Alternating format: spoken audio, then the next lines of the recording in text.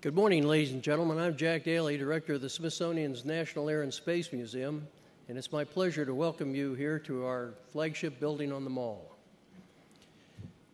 The program this morning is a downlink with astronauts on the International Space Station in recognition of International Education Week. Today's event is a collaborative effort among the Smithsonian Institution, the National Aeronautics and Space Administration, the U.S. Department of Education, and the Student Spaceflight Experiments Program of the National Center for Earth and Space Science Education. In addition to the eager group of students we have here in the museum, more than 9,557 students will participate by live webcast being made possible by NASA television. We hope this memorable educational experience will inspire all of you to learn more about the space program and develop a lifelong interest in its future. Our Earth-based location for today's program, the Moving Beyond Earth Gallery, is a perfect setting because it explores the history of human spaceflight with a special attention to the shuttle era.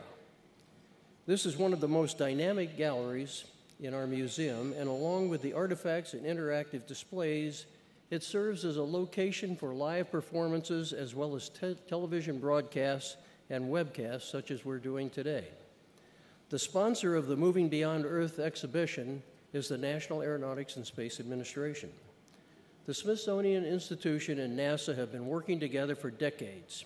In 1966, the Space Act Agreement established the Smithsonian as the official repository of the nation's space artifacts. In April, NASA delivered the Space Shuttle Discovery to our museum site out at Dulles Airport, the Stephen F. Udvar-Hazy Center. The Smithsonian Institution has embarked on an ambitious plan that puts its original mandate, the increase in diffusion of knowledge, in a new light, emphasizing education. Our plan also promotes the benefits of collaboration, and today's event is an excellent example of both collaboration and education, and it's our honor to work with the Department of Education. It's now my pleasure to introduce the Deputy Secretary of the U.S. Department of Education, Mr. Tony Miller.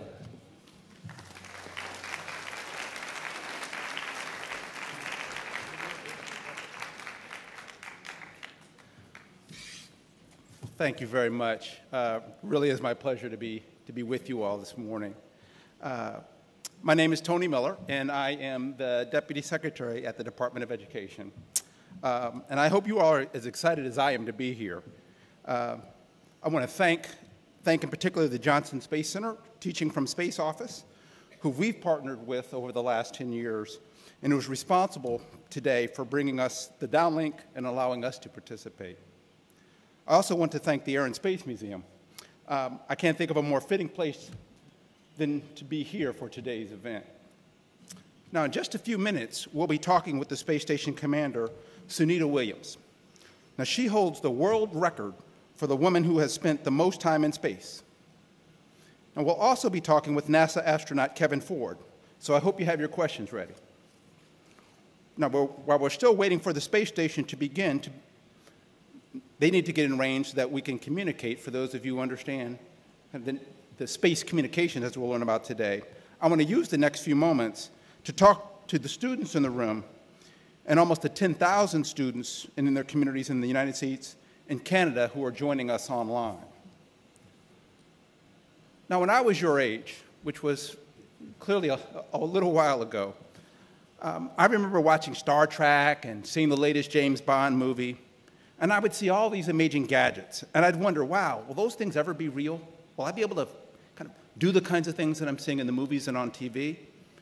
And now it's remarkable that I take for granted some of those very things that seemed to be so way out there and futuristic when I was your age.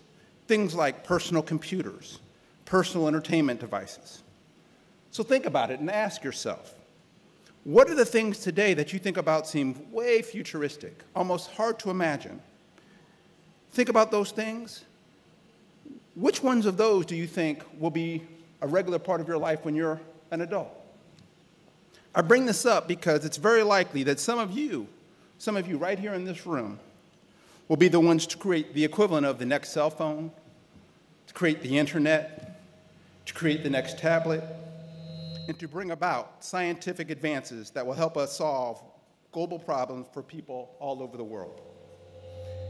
You're growing up in an exciting time, but also a time when we're facing some big challenges that are going to require the best thinking intellectually, the best thinking creatively, and frankly, a real sense of humanity. And I want to stress to you then the importance of your education and the need to be physically fit, because being a healthy citizen is the combination of a healthy body and a strong mind. So since taking my current role here, I help to lead the improvement, what I do now is I help to lead the improvement of the U.S. education system. Now, in that role, I've had the pleasure of meetings with my colleagues from countries from all around the world. And the conversations we have shown me that the challenges that we face, they're the same in the U.S., in China, in Brazil, in Russia. We all agree that it's education that will lead kids out of poverty and that will give you a chance. We recognize that whether you want to be an astronaut or a doctor or a teacher or a technician, if whatever inspires you, that you must value your education and your health and the role that both will play in opening up opportunities for you to follow your passions. And as the Deputy Secretary of Education, but frankly, as a father, I have the same hope for you that I have for my own son. And that's both you and he can grow into the global citizens who are able to pursue their dreams at home and abroad, or frankly, even in outer space. I hope you'll take some time to thank your teachers. I'm sure both of these astronauts will tell you that they had some pretty engaging math and science teachers who inspired them to pursue careers in science, technology, engineering, and math, what we call STEM. And so it's important that the role that teachers and your parents have been playing. They play a very important role, and I hope that you will be encouraged as you pursue your careers in STEM and think about becoming the next set of teachers to inspire future generations of innovators and dreamers. Now, speaking of innovators, an exciting part of today's event is that this year we're working with the National Center for Earth and Space Science Education to see students' work actually in action. This unique student spaceflight experimental program gives students around the globe the chance to bring their science experience on microgravity to outer space. So, I want to thank you today for allowing me to share this moment with you. Now let me hear, who's ready to talk with the space station? You ready?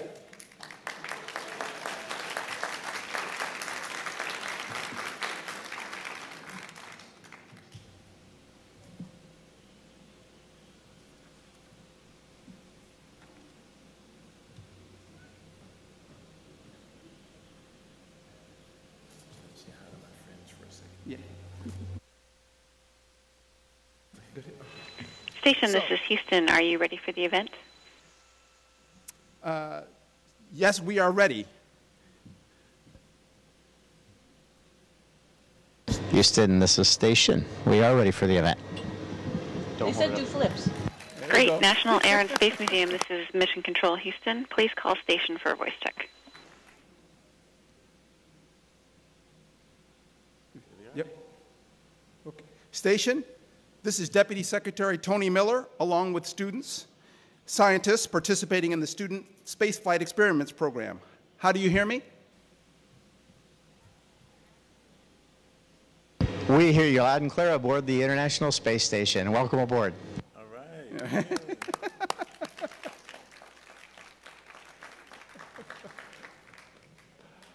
I would tell you my commander's upside down, but perhaps it's the camera that was upside down, and me.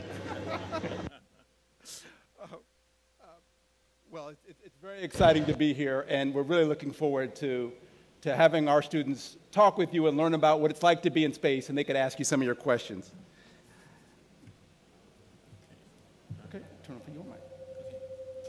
Well, it's an honor to be here at Smithsonian with you, and yeah, when you're upside down or upside right, your hair still stands on end. Hey, Suni, this is Leland. You at least have some hair. Hey, Kevin. Okay. I know you weren't talking about me, Leland. I think you were talking about yourself, right? Definitely, Kevin. Okay. Is there a time limit that you're allowed to stay in space? That's a very interesting question. You know, usually we're up here about 6 months because that's the approximate lifetime of the Soyuz spacecraft, which is the way we got up here and also our rescue boat and the way we're getting home. But we're thinking about now in the near future having people stay up for longer, possibly a year, and then we could do all sorts of long-term science experiments on them and have them be very experienced while they're up here, sort of leading down the path on our next steps, going on further space travel, leaving low Earth orbit. So yes and no, I think, is the answer to your question.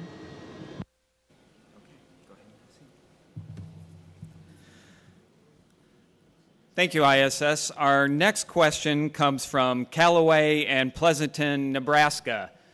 Nebraska, go ahead with your question. We read that being in space causes fluid to swell in your brain and increases pressure on your eyes. Could you describe this feeling for us?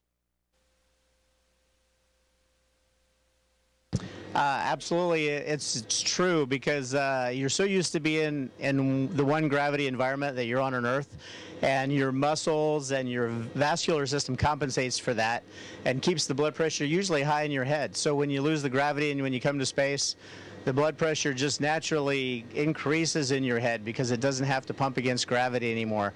And so for the first couple weeks, I've been here about, maybe 3.5 weeks now, something like that, and in space, that is. And so when I first got here, I really felt the swelling in my head, and I feel a little bit of congestion. It goes away with a few weeks' time, though, and your body adapts to it very well. So it's just one of those things that's initially with you during your space flight, and then the body compensates. Okay, thank you, ISS. Our next question comes from Presidio, Texas. Presidio, go ahead with your question. What advice can you give young kids like me about pursuing our dreams?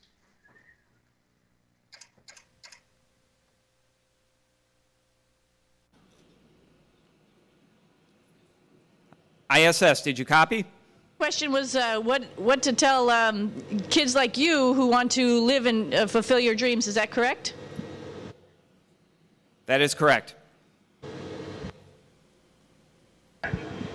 Okay, well, let me just tell you a quick little story about myself. I sort of felt that I was a little bit in second place my whole life. You know, swimming, I didn't get into a college that I wanted to, my first choice. I didn't get to fly jets. I flew helicopters, and so, you know, I didn't always get to do exactly what I wanted, but you know what? The path that I ended up taking got me really interested in learning about how helicopters work, which sent me to test pilot school, which got me interested in being an astronaut. So the point of my story is here, and what to tell kids about living their dreams is, you know, you're going to be disappointed along the way, but that's okay, because it's going to open new doors and new things for you to think about and learn about, and just have your eyes wide open and get ready for all those challenges, because they'll be out there, but they'll be fun, and the rewards are great if you try hard, work hard, and do your best. Thank you, ISS. Okay, up next, our question comes from Valley Center, Kansas. Valley Center, go ahead with your question. Thank you. My question is, was there anything you were not prepared for when you first went into space?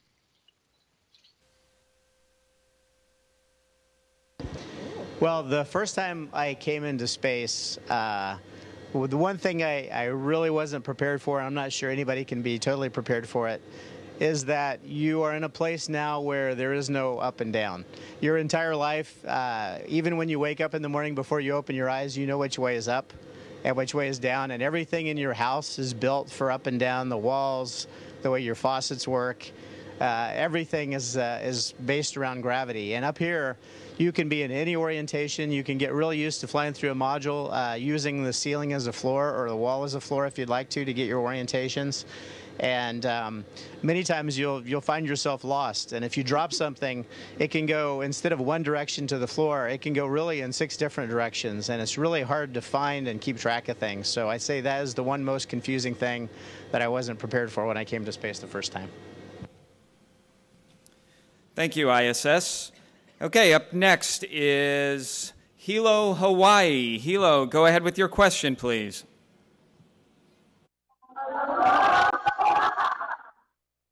What are some of the advancements made in engineering and science due to research conducted aboard the International Space Station, and who profits from these? That's a great question, and I'll give you 2 examples. You know, we have a water processing system here, which in short terms essentially turns pee back into drinking water, and so it's really putting it through the paces to try to make not so nice water turned into clean drinking water. And some of that technology has been used all over the world, particularly in places where we had natural disasters, a smaller version to clean the water so people could have really nice, good, clean drinking water, and helping them out in a more portable way to be able to do that.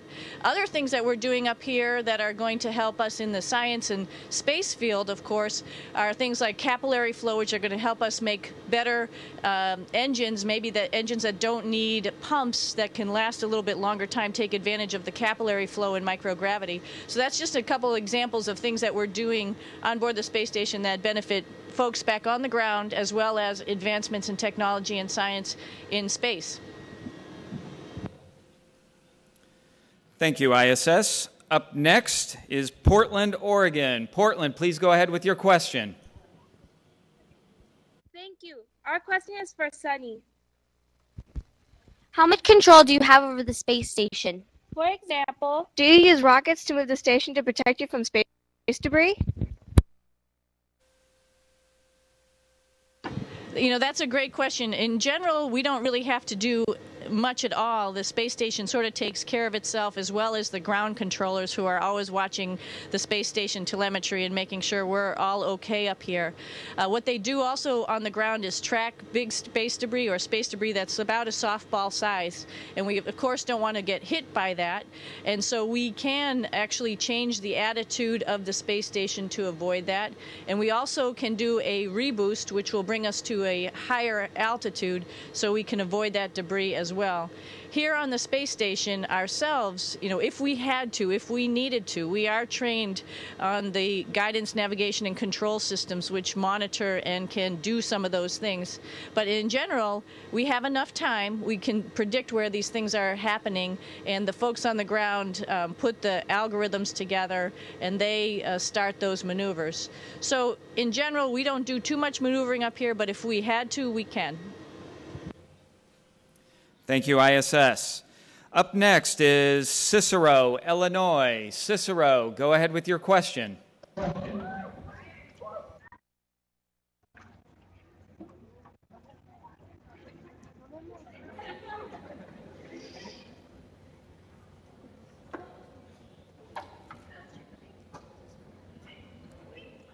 Cicero, do you copy? Okay, we're going to move on to Willis, Texas. Willis, Texas, go ahead with your question.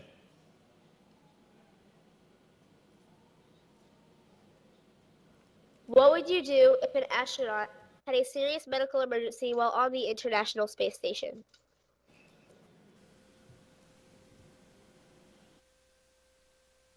Well, it's a possibility, of course, just like it is on Earth, that anything could happen at any time. So we have a medical training staff in Houston that teaches us all about all the medical, the most likely medical events that could happen. And they give us, we're not all doctors. We do have some doctors who are astronauts, so you might want to go down that track someday if you'd like to be a doctor and then an astronaut. I have one joining me soon in December. But none of us on board right now are doctors, but we get some training. And one of the things, for example, they teach us is CPR, something really everybody should learn as early as they can. Up here, if we were to do CPR, we have our board right behind us. Sunny was just looking at it. We have a board back here that's ready for an emergency at any time. We could strap a person down if they were having some kind of convulsions or something like that. Maybe if they got some gas or some kind of poison or something from an event, and you could strap them down. And Sunny's showing how you would do the CPR on somebody, because if you were to push on somebody on the board, when you push down on them, you would just fly across the module. So Sunny's showing how she would put her feet on the ceiling and actually do her CPR against the patient on that board. But we also get trained in how to give stitches, how to do some just some basic dental work, and just take care of each other, medications. We do a lot of diagnostics, eye exams, ear exams, and those kinds of things, and we report to the doctors. And then ultimately on the ground, we have doctors who are always on call for us. They can be ready to talk to us in an instant at any time and help us with any crew member who has any kind of a medical emergency. That's a really great question. Thank you, ISS. Up next is Russell County, Virginia. Russell County, go ahead with your question. Thank you. While in space, how do you communicate with your families?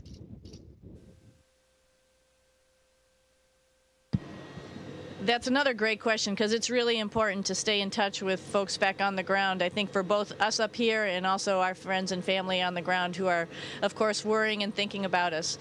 So, we have an IP phone, Internet Protocol phone. When the satellite is lined up with a satellite out in, when our antennas are lined up with a satellite out in space, we have the ability to make a phone call. It happens to be like the same communication why we have video right now. Other things we have, of course, are email. We don't have instant messaging, unfortunately. We have synced email, so every couple hours our email gets synchronized with the ground, and then we get email back and forth.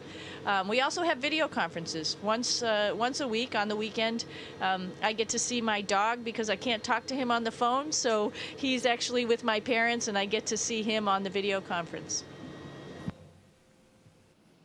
Thank you, ISS. Up next, San Marino, California. San Marino, please go ahead with your question. Are there any developments involving space exploration that can contribute to combating some of the problems on Earth today, such as renewable energy sources or global warming?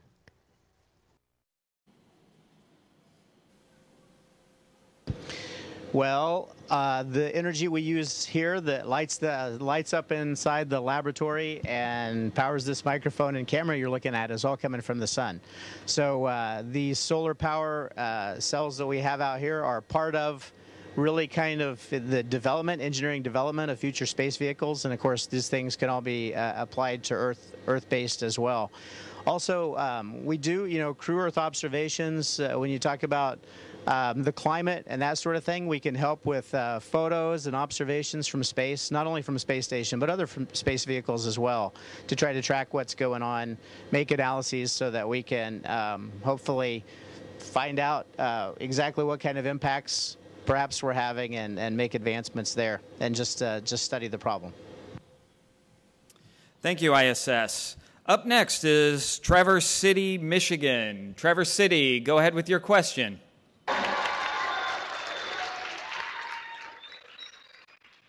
What's your favorite part about being a part of the SSEP? What's your favorite part about being part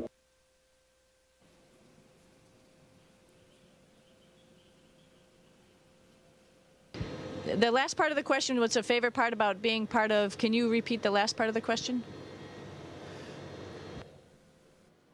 Yes, that was, what is your favorite part about being involved in the Student Spaceflight Experiments program? Yeah, well, I think that's a big part of the whole reason why we're up here in the first place. We're on the International Space Station. It's orbiting the planet. But the next generation of explorers is out there. It's you guys, and we're up here hopefully being part of this program to inspire you, for you to see how much fun it is, how cool it is to actually be an astronaut and be involved in developing the next generation of spacecraft and the things that spacecraft will do, which is probably going to be going beyond low Earth orbit. So I feel pretty honored to be part of it. I hope we're getting you guys psyched up because your future is huge. I'm a little bit envious. I wish I was about 20 years younger so I could be in your shoes, going to be doing the things that you're going to be doing in regards to space and space travel. So very honored and psyched to be part of this program. So thank you for inviting us. Thank you, ISS. Up next is Lake County, Indiana. Lake County, go ahead with your question. Thank you. Is there any downtime on the space station, and what do you do with that time?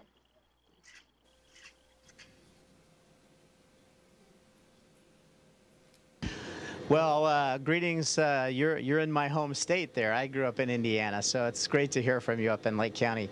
In our spare time, we catch up on our communications with friends and family at home first, so that we can keep those relationships going, of course. And then we go to the window as often as we can. Occasionally, I'll go to the window really early morning or even middle of the night, and I'll find another astronaut already there looking out, because it's a great way to spend your time getting really familiar with our beautiful planet. And of course, some of us have little things we like to do in the zero gravity because we know we won't be here long. It's a little bit like a dream being here. So there's things to play with and spin around. I have a little Soyuz in my pocket, and it's fun to get those out. This is the model of the little spacecraft we flew up in, and we spin as we come in here, so I can make this spin just like my own little spacecraft did on the way. And it's just kind of fun to see how things react and the dynamics. There's some kind of unexpected things up here. So we play around in the zero gravity, and we look at our Mother Earth most of the time. Thank you, ISS. Up next, Inwood, New York. Inwood, go ahead with your question, please.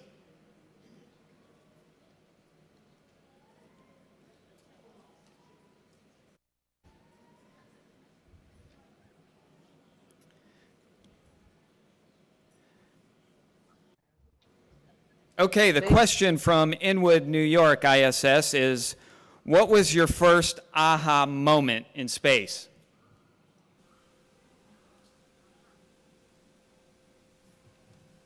I think on my first aha moment, of course, is when you get to space. You know, it only takes about 8.5 minutes or so to take the rocket ride up into space. And then, you know, the engines on the vehicle shut off. I was on a shuttle for my first flight. And then you're ready to take your helmet off and your gloves off. And when you do, it doesn't weigh anything, and it starts to float away, and your gloves start to float away, and literally your arms start to float. You know, on Earth, we don't realize it, but gravity is holding your arms down. Just like when you sleep in space, if you don't think about it, your arms will start to float back up again. So I think, of course, that had to be the biggest aha moment. It was just incredible, and it just makes you laugh because it's like, this is just really cool. So, of course, that's number one. I think number two, I have to add number two, on a spacewalk, up on top of the space station on a solar array, watching the aurora hit the Earth, and when you see this green energy hitting the planet, you sort of realize that, you know, there's a whole lot of energy in the universe that's pretty much untapped, and we have a lot more to discover and learn about. So that really hit home, was a huge aha moment.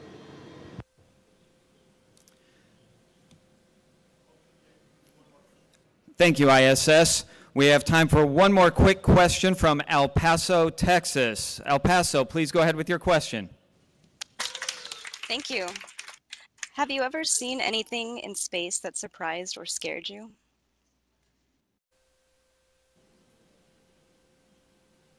Well, I'll take it just shortly, and then I'll pass it off to Sunny. Everything surprises you in space. From the time you get up, cruising through a lab at nighttime with everybody sleeping and floating down a dark aisle, to just when you lose control maybe of your drink or your water bag, and the water particles just go every direction instead of falling on your floor. So surprising. I haven't, fortunately, really been scared yet. There are some times when things really get your attention. I remember coming up in this last flight on the Rendezvous day. Our Soyuz rendezvous was really aggressive, and we came at the station really fast. So there's a lot of things that make your heart beat quickly sometimes, but nothing that was really, really scary for me. And I'll hand it, since that was the last question, I'll hand it back over to the commander of Expedition 33 for final words.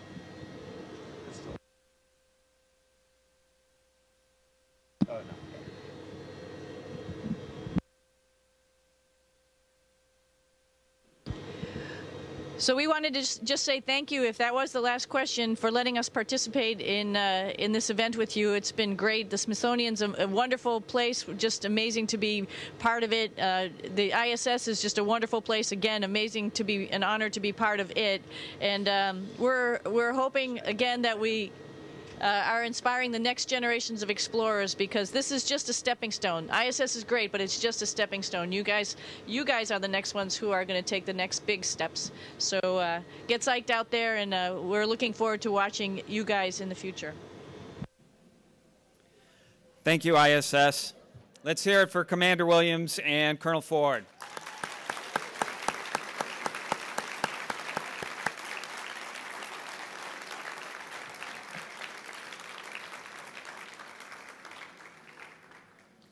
Okay, we are going to continue the questioning. Our next speaker is the Associate Administrator for Education at NASA, Leland Melvin. Leland is responsible for the development and implementation of the agency's education programs. Leland is also a veteran of 2 space shuttle missions to the International Space Station, serving as mission specialist on STS-122 in 2008 and STS-129 in 2009. Ladies and gentlemen, Associate Administrator and astronaut Leland Melvin.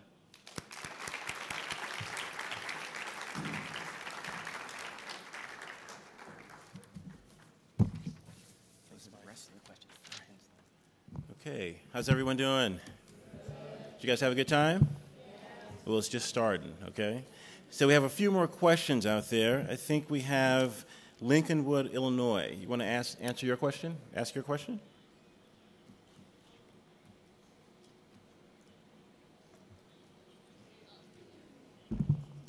When it comes to missions and travels, does NASA work well and cooperate with the other agencies aboard the International Space Station, such as the European Space Agency, Russia, Canada, and Japan?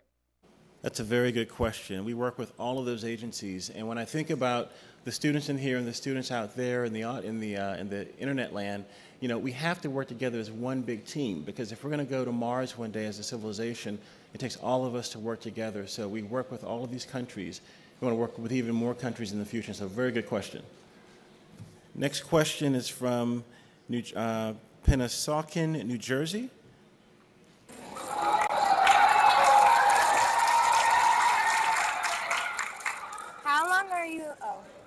How long are you in microgravity before you start to notice changes in your body or health, and what are those changes? That's a very good question. I was only in space for about 14 days maximum. And once you get there, your body does start to feel the effects of microgravity and some changes. But for the long duration spaceflight members, you know, they're there for 6 months at a time.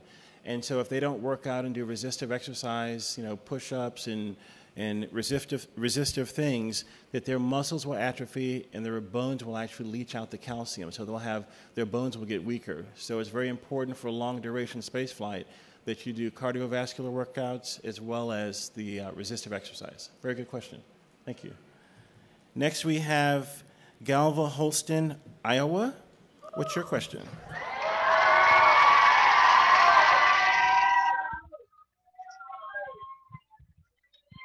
Ready? What do you think of the Student Spaceflight Experiments program? And what it does for students? Well, for the spaceflight program for students, I think it's an opportunity to think about themselves as being researchers and scientists. You know, when I was a little boy, I mixed chemicals together and created an explosion in my mom's living room. And I don't want you guys to do that. But I think about you being little principal investigators that will send your experiments to the space station. Suni's bringing back 23 experiments when she comes back home on Sunday. And we'll see the results of those experiments. But this sets the tone to get you guys ready to be the next inventors, explorers, and scientists.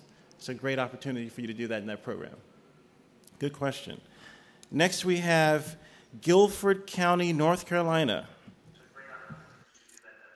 What are the challenges and advantages of working with astronauts from other countries? I think, kind of like what I mentioned earlier, the biggest I think challenge that we have is sometimes the language barrier. You know, when we're in Russia, we learn Russian. When we're in the other countries, we try to learn some of those languages. But I think everyone comes together as a team because we have this outpost up 240 miles up, traveling at 17,500 miles per hour. And we're working together as one civilization to advance ourselves for peaceful purposes. So the challenges are usually language, but the benefits are helping everyone on the planet advance as one civilization. Good question.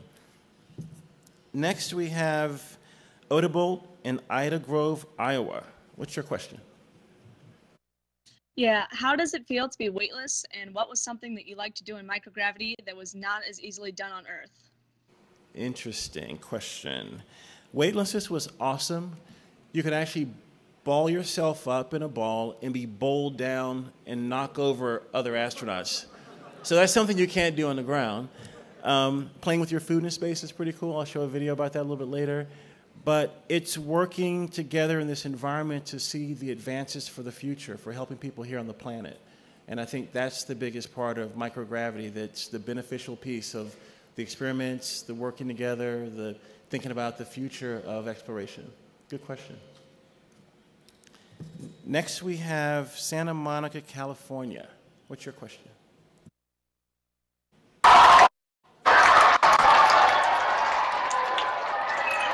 What is the most difficult thing to adapt to when you get to the ISS? And when you return to Earth from the ISS? Good question. The most difficult thing to adapt to? I would say that's going to the bathroom. Because in space, everything floats. Number one's not so bad, but number two, that's the problem. Good question. We'll talk about that more later.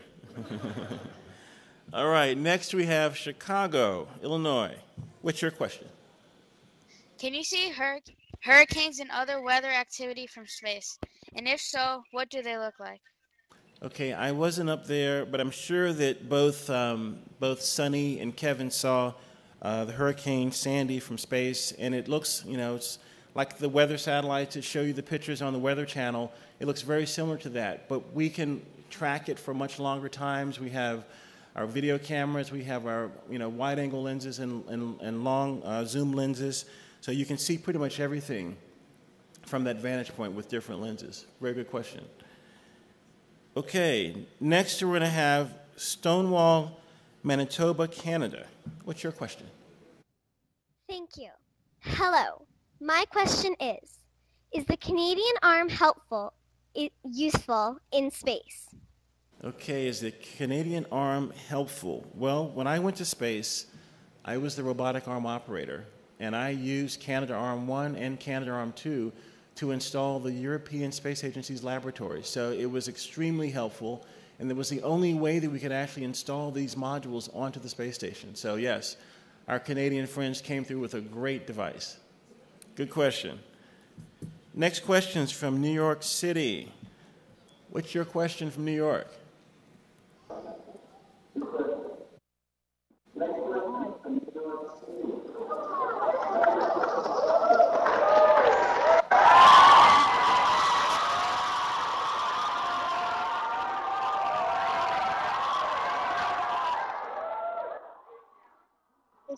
The SSCP website says that perfumes aren't allowed on the ISS. Why is that? I would think that perfumes aren't allowed because the alcohol can kind of outgas and maybe get on different equipment. You want to make sure that the things that you take up don't come out of their solution and get deposited on the equipment on the space station. So that's what I think. But that's a very good question. And our last question is from East Lyme, Connecticut. What's your question?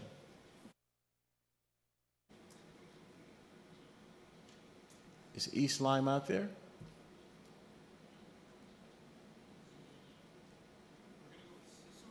Okay. Okay, we're going to go back to Cicero. Does Cicero have another question? There we go. How is life in space different from life on Earth? How is life different on space than life on Earth? Well, when Suni comes back on Sunday, she's going to probably have this moment where she grabs her plate, and she puts food on her plate, and then she probably turns and thinks that the plate's going to keep floating. And it doesn't, it hits the ground. So thinking about how you do things in a 1G environment on the planet, in gravity, this gravitational pull, and how you can do things differently in space, a lot of that has to do with the physiological things that happen, well, you know, when you're eating, using the bathroom, as I mentioned, flying and floating around, but also with experiments. Like if you're doing an experiment on crystal growth, you can grow single crystals at a much larger size than you can on the one gravitational pull on the planet. So doing experiments and things like that can utilize the benefits of microgravity. Very good question. All right. Okay. Is East Lyme on the line? East Lyme, are you there?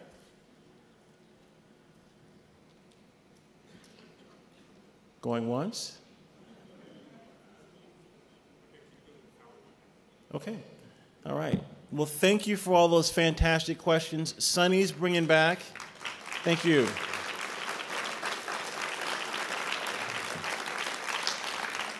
Suni's bringing back the experiments on Sunday, as I mentioned, and you'll get to see the results of that work that's been done.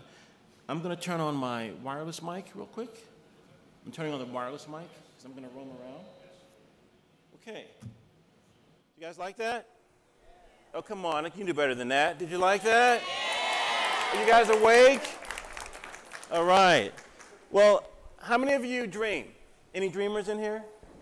What do you dream about? You a dreamer? Come and stand up. You don't want to stand up? Okay. What did you dream?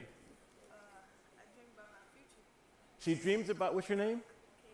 Kaylin. She dreams about her future. Is your future bright? It's very bright. How many of you dream about your future and what you're going to do? Be a scientist, an engineer, a ball player, whatever you want to be.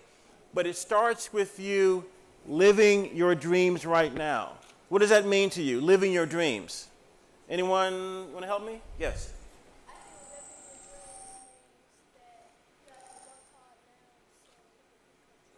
Exactly. He said, work hard now so your dreams can come true. Well, when I was a little boy, I didn't know what I wanted to do. When I was in middle school, I had no clue. Next slide, what I wanted to do. And if you look at the slides, if they're turning or you want to help me here, virtual click, you can go to the next slide. I had no clue. I love sports and I love science, okay? And as I mentioned earlier, I had a chance to make this most incredible, I'm telling you, incredible explosion. But first, I made a skateboard. How many of you are skateboarders in here? Any skateboarders? Any football players? Basketball players? Tennis? Hockey? Ice skating? Soccer? Volleyball? What else? Okay. All right. So I love sports as a kid, but I asked my dad for a skateboard when I was a little boy. He said, we don't have the money to buy you one. So what did I do? I didn't give up. I used my brain. At Dunbar Middle School, I went to the wood shop, and I got a piece of wood, and I made the board in the shop. So I had half of the solution was my board. The next piece was the trucks and the wheels. So I got a job delivering papers, doing odd things, made the money, and I've created my own skateboard. So using your brain, using your hands, using your innovation and curiosity is very important to getting the things that you want. So started that with skateboarding. Then my mom gave me this chemistry set. I made this huge explosion in the living room, which fueled my curiosity. I became a chemistry major from that. And then also sports was very important. Next slide. So where did that lead me? That led me to being a snowboarder, okay? Led me to being a chemist, which you see here as a mad scientist in the chemistry lab. And it also led me to the NFL. Yes. How many of you want to play in the NFL? Okay. All right, you can do that. But the key is, if that doesn't work out, you got to have your education, right? I went to training camp. I was drafted in the 11th round to the Detroit Lions. I pulled a hamstring the second week in training camp. That was the end of my football career. But I had my education to fall back on, which allowed me to then become an astronaut. So again, you can do whatever you want to if you put your mind to it, but you got to have your education. Our deputy secretary over here believes in that. You got to have your education. We work together as a team with the Smithsonian, with General Daly, with Tony Miller in education to ensure you have all the tools you need to do anything you want to do, anything you believe in, anything you put your mind to. Next slide. Wait a minute. Somebody snuck this picture in here. These are my two dogs that I tried to get to space, but they wouldn't take them. Any dog owners in here? A few dog owners? Okay. So that's Jake and Scout. I tried to get them up there, but they wouldn't let me take them. Next slide.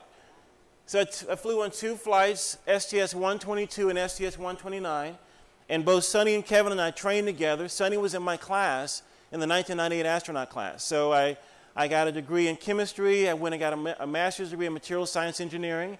I worked as an engineer for 11 years at NASA Langley, and then I applied to the astronaut corps, and I got into the astronaut corps.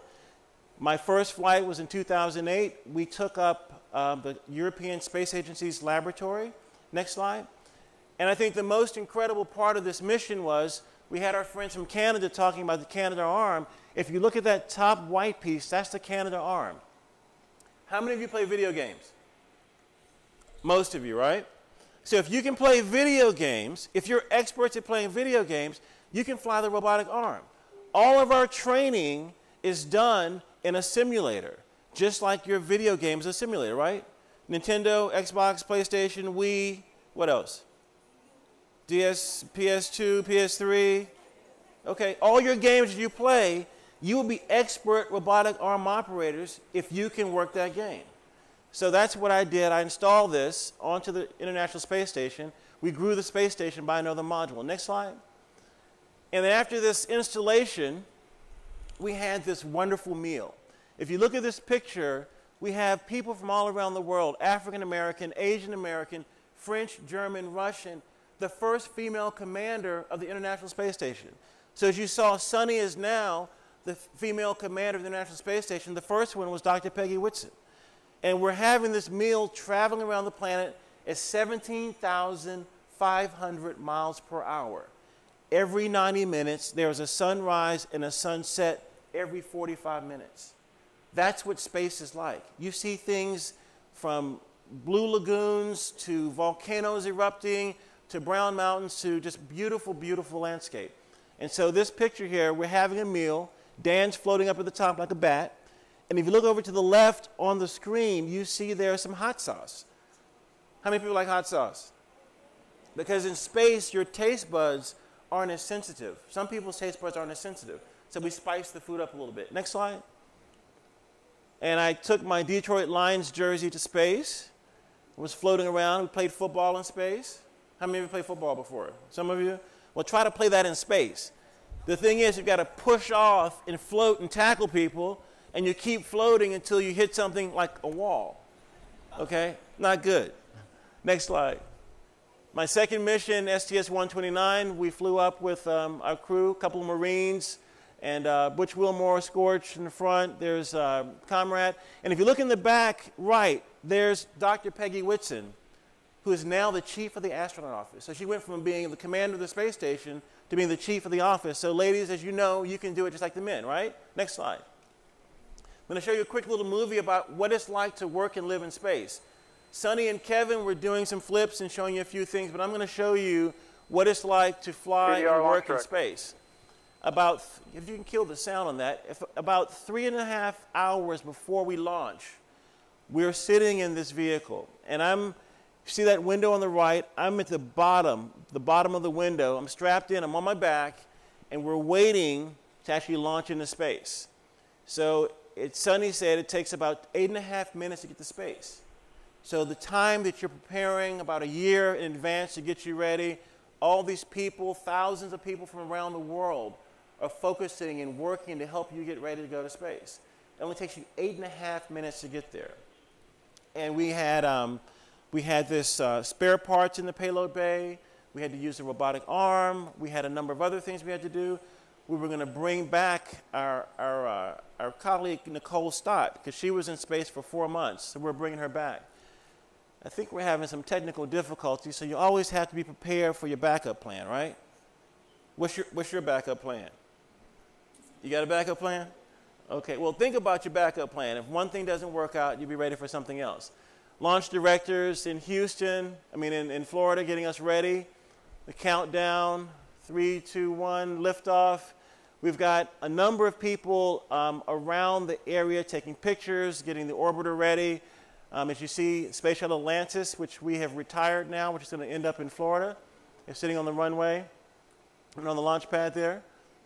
I think we're counting down to 10, 9, 8, 7, 6, 5, 4, 3, 2.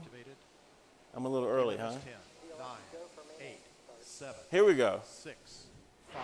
Help me count. 5, 3, 2, 1. Liftoff. So if you look at this picture, I'm in the back on the right, and if you see my wrist, I'm holding my wrist up in the air. I've got a mirror on my wrist that I'm actually looking out the window, the overhead window, and I can see back down to the ground.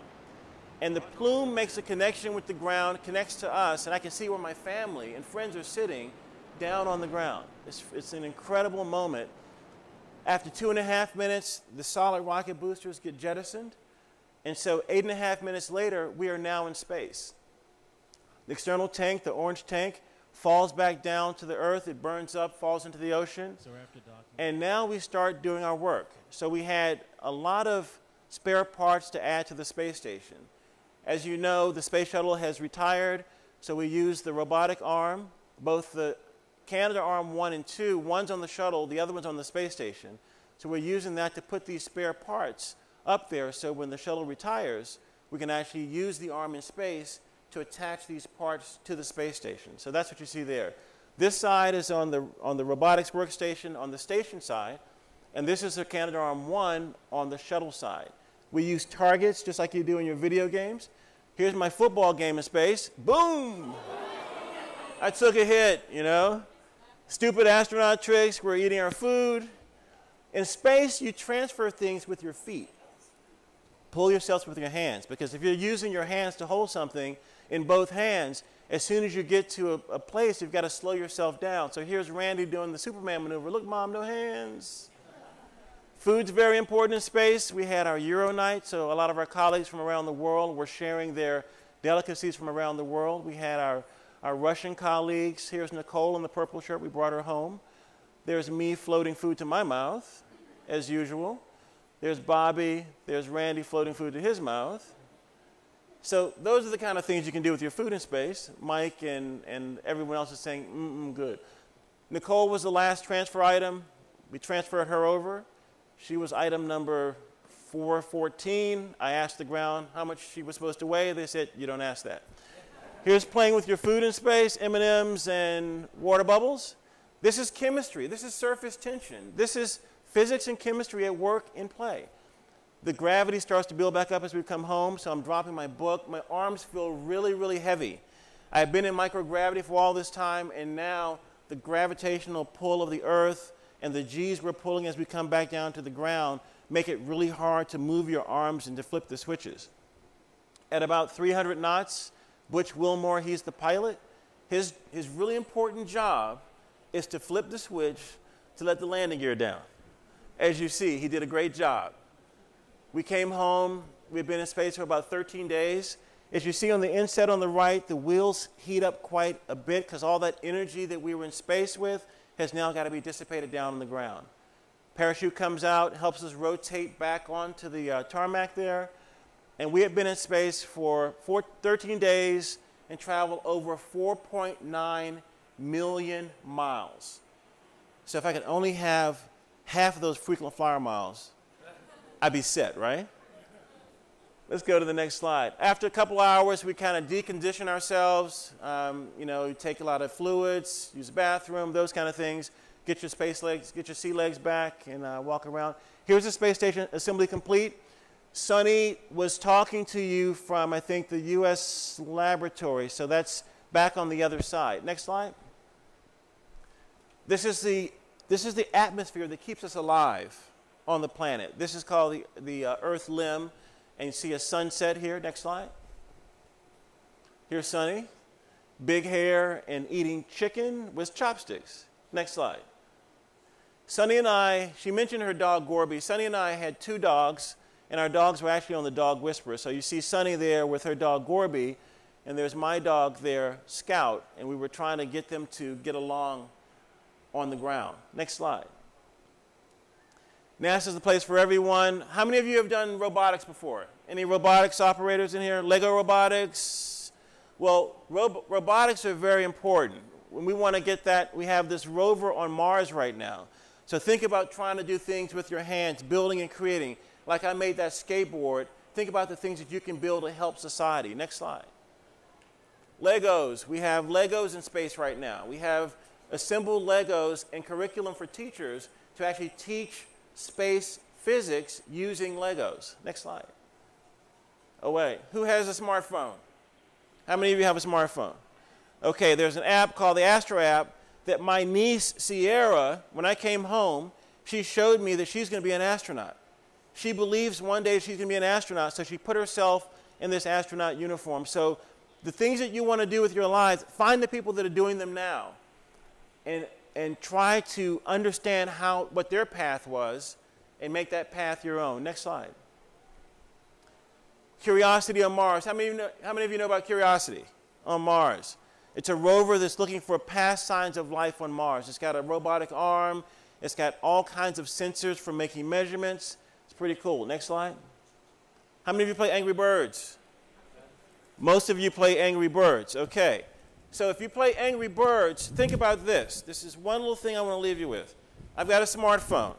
I have Angry Birds on this phone. Angry Birds Space in 3 days, listen to this, 3 days sold 10 million copies for 99 cents. So what's your name? Steven? Javon. If Javon had developed Angry Birds Space, you'd be a multi-millionaire. Think about it. So instead of being a user of the technology, be a developer. Create the technology, and you will not only help advance our civilization, you will get paid too. And you can take all of us to Disney World. But seriously though, you're playing these games, you're experts, you're masters at playing the games. Think about how you can be creators and developers of this technology. Next slide. How many of you know will.i.am? Okay, will.i.am. He wrote a song called Reach for the Stars. We beamed the song to the rover on Mars and beamed it back to let students know about how these satellites and how this deep space network can actually send things like music from another planet. And so that's all science and physics and math. So if you know those things, if you want to be a musician, you also have to know digital signal processing and all these things that when you make your music and your MP3 files, that's all technology. Next slide. International Space Station Education, we have apps that you can download, data coming directly from space stations. So the things that Suni and Kevin are doing in space, you can actually monitor them on the ground on your smartphone. Next slide. And then STEM, science, technology, engineering, and mathematics. It's very important. That's the future of ensuring that we have a strong economy, that we have a creative civilization that's going to allow us to be the next generation of explorers. So you guys in here, as Suni mentioned, are those next generation of explorers. Do you believe that?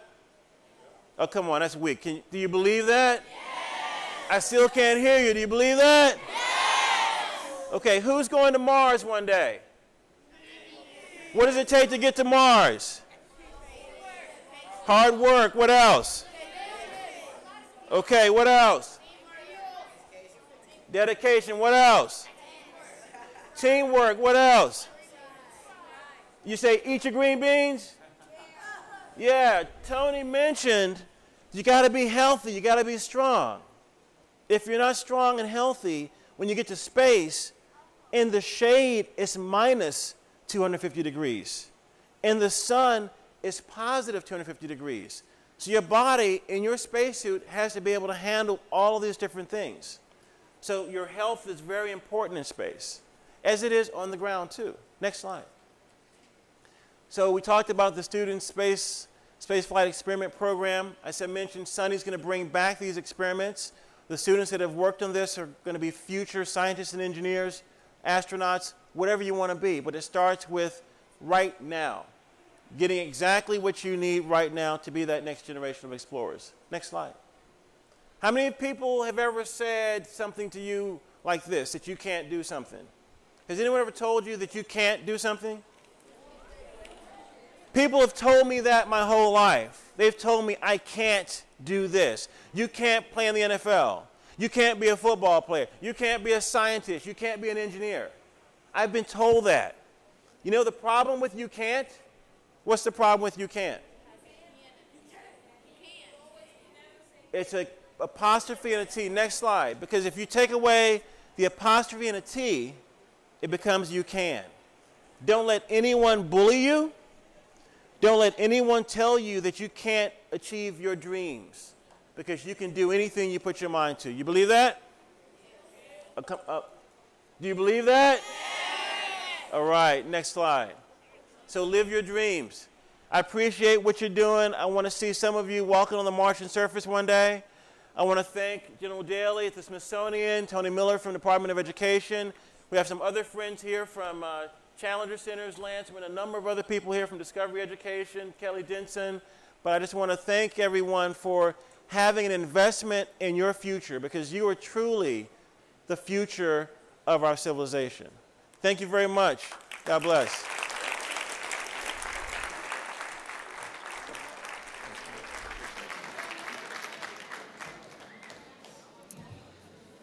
All right. Up next is the Director for the National Center for Earth and Space Science Education, Dr. Jeff Goldstein. Dr. Jeff is responsible for overseeing the creation and delivery of national science and education initiatives with a focus on Earth and space. In addition, his planetary science research includes the development of techniques for measuring global winds on other planets using large telescopes here on Earth. Ladies and gentlemen, Dr. Jeff Goldstein.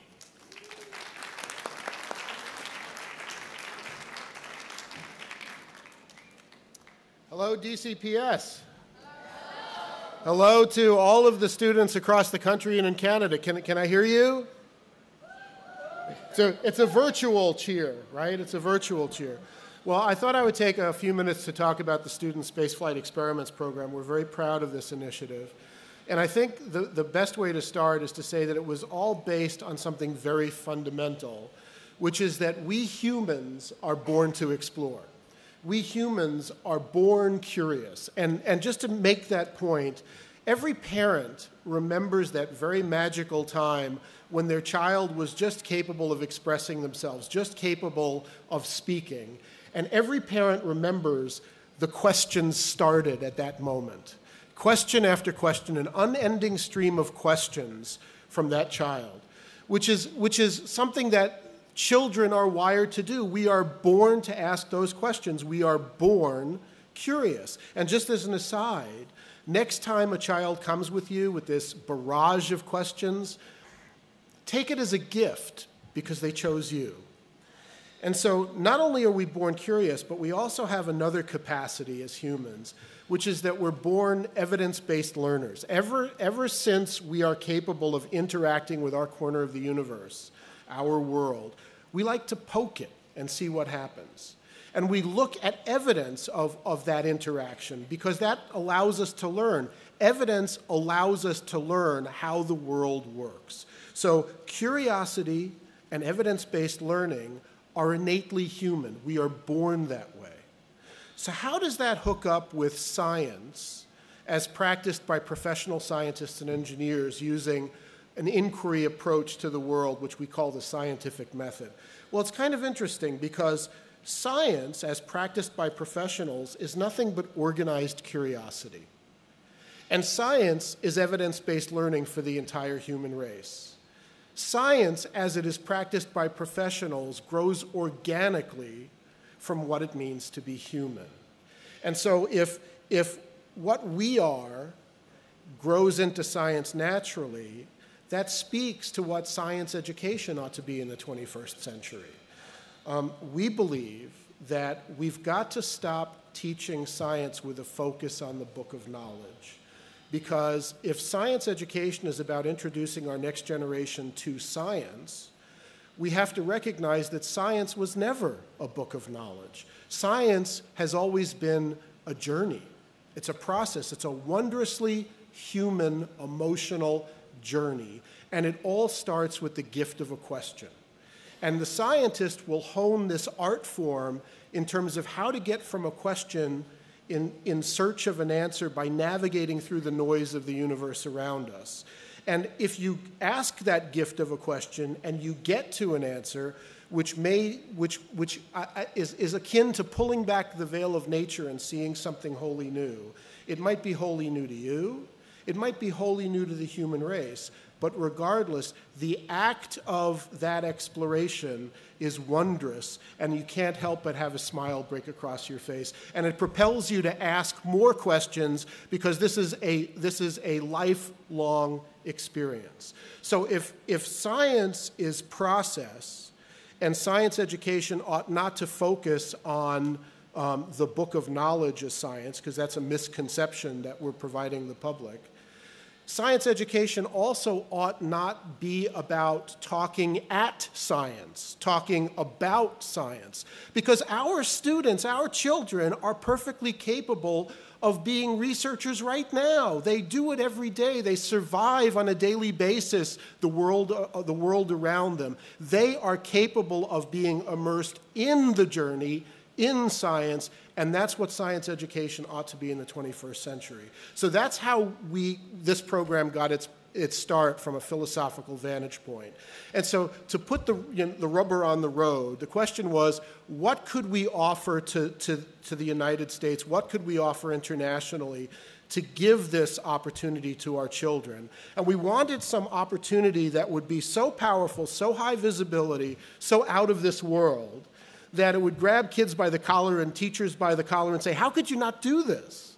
And so what we did was we worked with a company called NanoRacks, which is working with a Space Act agreement with NASA to utilize the International Space Station as a national laboratory and open up commercial access. And we're able to say to a community, a school district, we're going to give you a real microgravity research mini laboratory and all launch services to get it to the International Space Station, and an astronaut will operate it as overseeing that payload. And so the school and the mini lab can contain a single experiment, and the school district now has this wonderful, professional, valuable, but limited resource. And so the school system says to hundreds of students across the district, break into teams like real researchers.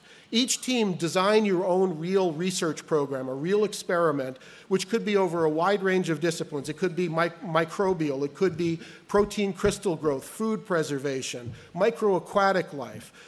It's their research. They own it. They're empowered to ask the questions that they want to see an answer to. And they design a real experiment constrained by the operation of that mini lab, which is used by professional researchers, and constrained by flight operations to and from low Earth orbit, so that we work directly with NASA through NanoRacks. And each of these teams writes a real proposal, a formal proposal for what they want to do, just like professional researchers. They go through a formal two-step proposal review process, just like professional researchers, and one of those experiments is selected for flight.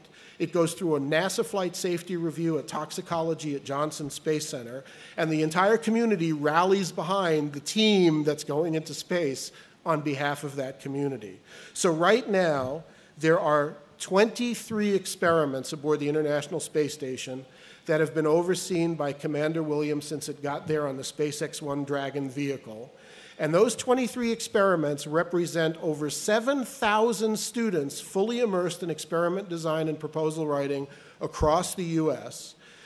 We received, for this particular flight opportunity over 2,000 proposals. And right now, in 24 of the 55 SSEP communities across the country and in Canada, 24 of those communities are tuned into this video conference. And there are 9,500, and Jack was 57?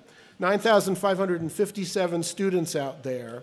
And so, on behalf of all of those students, to all of the teacher facilitators that made this happen in all of those communities, to all of the administrators, to the over 280 partner organizations that made this happen, including 26 space grant lead institutions, to NASA, to NanoRacks, to the National Air and Space Museum and the Smithsonian, to the Center for the Advancement of Science and Space, our national partners, on behalf of those students, thank you.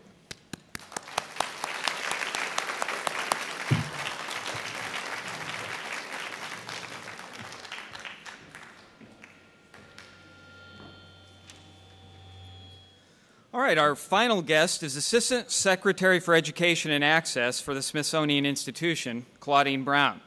Claudine is responsible for defining the Smithsonian's education program. She oversees two of the Smithsonian's educational organizations, the National Science Resources Center and the Smithsonian Center for Education and Museum Studies, as well as coordinating 32 education-based offices in museums and science centers. Ladies and gentlemen, Assistant Secretary Claudine Brown.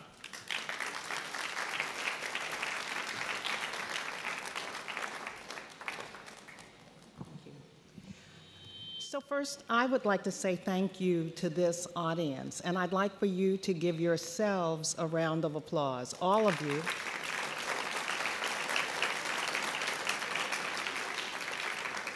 And I'd like to tell you a little bit about what I've learned from you and about you today that make you pretty spectacular. First of all, you asked impressive questions, and you asked them for yourselves, and you asked them for your peers, and we all learned from what you had to ask. So thank you for every school, every student who came up with questions to ask of the astronauts who were with us today. The second thing that I'd like to thank you for is information about yourselves. When Leland spoke, how many of you said that you played sports? Can you raise your hands again? Thank you. So here's what we know about that. We know that those of you who play sports know how to behave as a team. You know how to support one another. You know how to block for one another, and you know how to facilitate someone else's successes, because one person's success is a success for each of you. And that is a skill set that you will use in the sciences as well as in sports. So we commend you for that, and we encourage you to know and understand that very little of what you learn is not going to be useful. So Leland also mentioned the fact that many of you play video games. Can you raise your hands if you're playing video games? So what does that have to do with today? Again, you are mastering skills that can play a part in your lives as scientists, if that is the direction you choose to move in. So when you play video games, you go from one level to the next. You know when you've made achievements, and you aspire to move to the next highest level. And that, too, will be a part of the work that you do in the future. And even though it may seem like play, when you love your work feels like play. So we want you to know that when you pursue careers in the sciences, it will also be fun, as was exhibited for us today. And the final thing that I would say to you is that many of you are here today because you are a part of the SSEP experiments, which means that you are really pursuing your dreams. You're doing experiments, and you have thought of experiments that were done in space, and we will all learn from your questions. So we want to thank you for coming up with great experiments. So on behalf of Wayne Clough, the Secretary of the Smithsonian Institution, and General Jack Daly, who is the director of this museum, and all of the teachers who work with you, and our colleagues from NASA, we want to thank you for helping us to learn from you, and we want to thank you for supporting your friends and peers in their pursuits. I think that you're pretty awesome. Thank you for being here.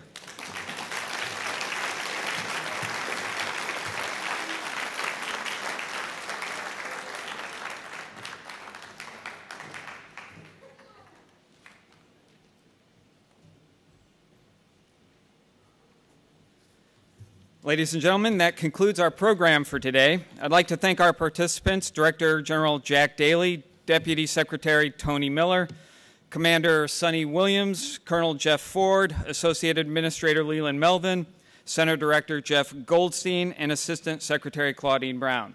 I'd also like to thank NASA, the National Center for Earth and Space Science Education, the U.S. Department of Education, and all of the wonderful SSEP communities out there who made this program possible. We hope you enjoyed the program. Thank you very much.